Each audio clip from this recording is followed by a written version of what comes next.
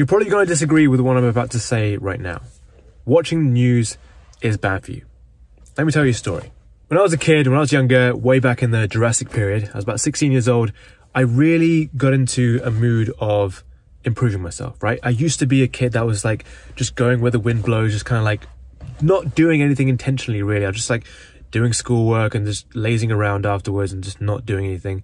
But at 16, I was like, something needs to change, right? I'm going to do things. I'm going to become a really good person. And so something switched in my brain, right? I just started to really want to improve myself. I watched a bunch of like improvement videos like Ali Abdaal, and I read books and things like that. And it just sparked something in my brain. And I wanted to do all of these good habits, right? Like I took all of that self-improvement content and I gobbled it up. Absolutely. I would wake up early in the morning, like cold, dark winter mornings. At nighttime, I would get up at 5 a.m. and go for a 5K run before school. It'd be like -4 degrees. My toes would be freezing, but I'd do that run and fast as well. I'd be getting better and better every single day in my times. And then I would eat my porridge. I'd like make my porridge with like some oats and fruits and milk and things like that. Super healthy, super like nutritious. And then I'd cycle up the hill to school so I could get there early and get some work done before everyone else. And I remember I'd be boiling. I'd be like wearing all these layers and a jacket and everything, and cycling up that hill, I'd be roasting when I got to school. So I'd be at school early and I'd be doing my work, and then I'd look around at everyone arriving after me thinking, oh yeah, these guys have just rolled out of bed and driven to school in their mum's Range Rovers. And I would legit think, I was like, oh, I'm better than these people. Look how much work I've gotten done before they've even opened their eyes. So for breakfast, I had something healthy. So like porridge with fruit in it, berries and bananas. For lunch, I'd have something equally healthy.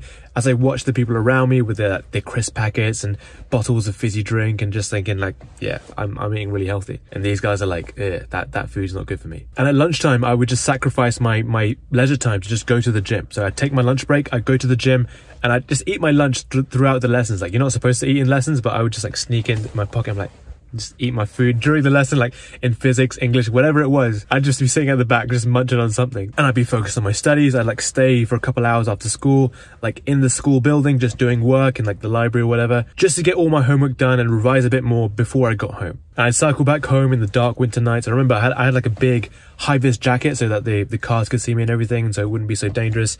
I'd cycle back home in the dark. I wouldn't have much time left. I would just like, read a book, listen to a podcast as, I drifted off to sleep that night and slept super early so I can wake up the next day early as well. And I was doing everything right. I was like, I'm super productive. I'm amazing. I feel like there's no one like me.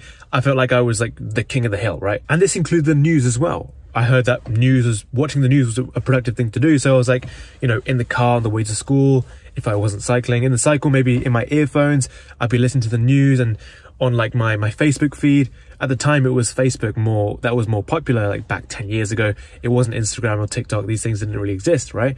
And on Facebook, there was these like news channels like Now This and other channels like that. And on YouTube, Philip DeFranco and people like that would talk about the news all the time. And I would feel so productive by listening to the news, because people tell me, or society would tell me, that this is a productive thing to do. You should know about the world. You should know about the world news, about politics, about this happening here, this happening there. You should know about these things, and that's a good thing to do. So I was like, yes, I'm being productive, listening to the news.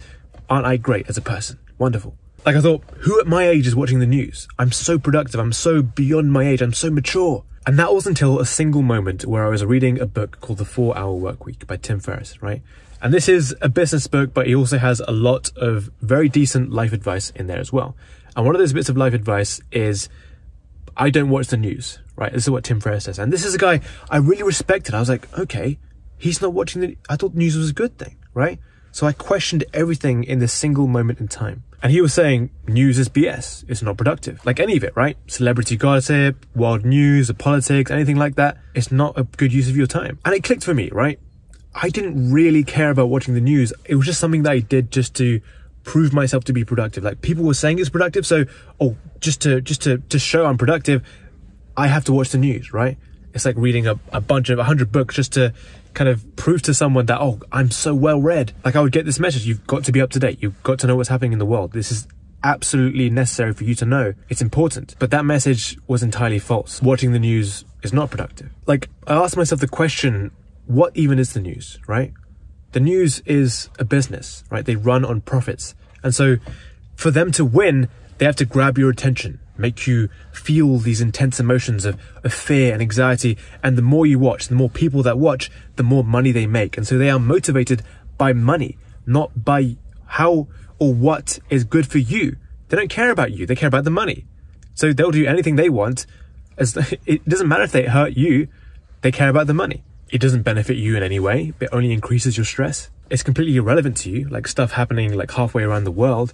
Like what does that benefit you? It's a complete waste of your time and mental bandwidth. And it's information that's irrelevant the next day, right? It's a bad investment in time, right? To study these things. Like if you study like maths, you probably need that in life. Like generally speaking, if you invest money into like buying a house, you probably need a house in your life, right? If you invest money into learning something that's only relevant today, it's a huge waste of an investment in your kind of the time that you're investing into learning this stuff. Let me show you something I saw the other day. I'll put it up here on the screen. And when I saw this, I laughed out loud because I've never seen something so true. And it just perfectly summarizes the world news in just 4 words. Some bullshit happening somewhere, right? Like pick any news article, any news headline. You can't not summarize it using those 4 words. Some bullshit happening somewhere, right? That's all the news. That's all they say. That's it. And I know some of you are thinking that I'm incredibly stupid for not watching the news, that I might die because I missed something so important like World War III or something like that.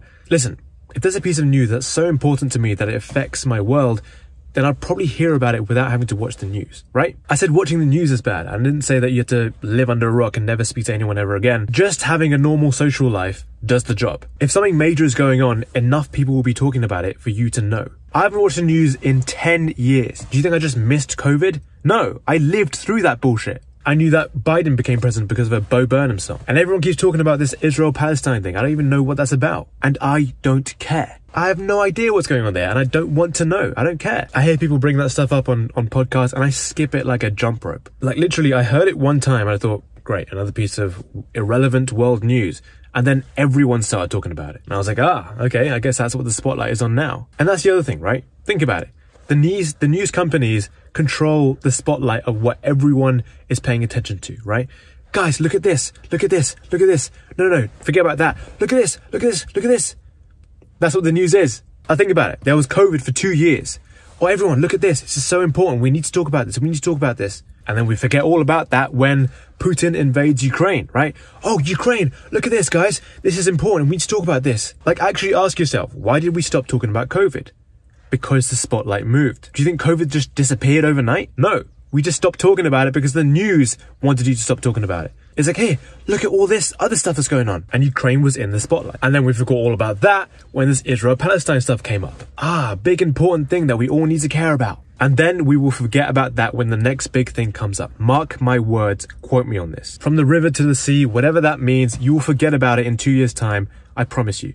I promise you there will be this next big news story and that will be left in the past. Mark my words. Like, don't you see this? It's a scam. Like, none of it was ever important to you in the first place, but you care because the news wants you to feel that fear, that anxiety. It's the spotlight that they are in control of. They want us to be focused on one thing, like a cat chasing a laser, like an NPC, like a sheep, distracted, living in fear and anxiety, to make sure that we are so weak that we rely upon the government to support us, to make sure that we're not strong enough to be disruptive to the system. And you're probably thinking at this point, this guy's a bit of a conspiracy nut here, isn't he? Look, the truth is the media and the government shake hands on a regular basis. I think about it. COVID was an exercise in government control. They locked us in our houses, enforced ridiculous rules that had zero scientific backing, and they forced us to take government-mandated vaccines that were created by big pharma companies motivated by profit to rush out just some half-baked vaccine that had awful side effects. And you probably just about remember those people who refused to take the vaccine. We call them stupid. We call them selfish. And we forgot all about that. They don't look stupid now, do they? The government used the news media to send messages of anxiety and panic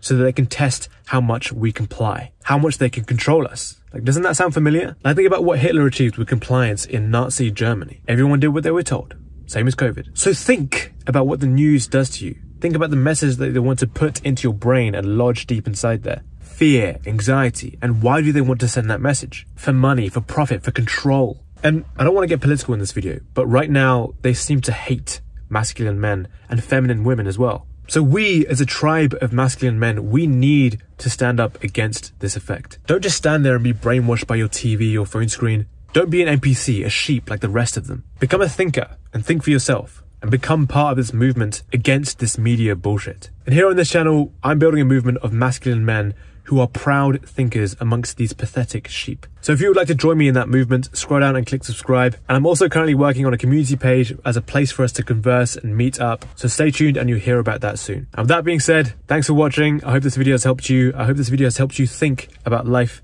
and be more careful about what you watch and how it influences you. So thanks for watching. Knowledge is power and the power is yours. Take care.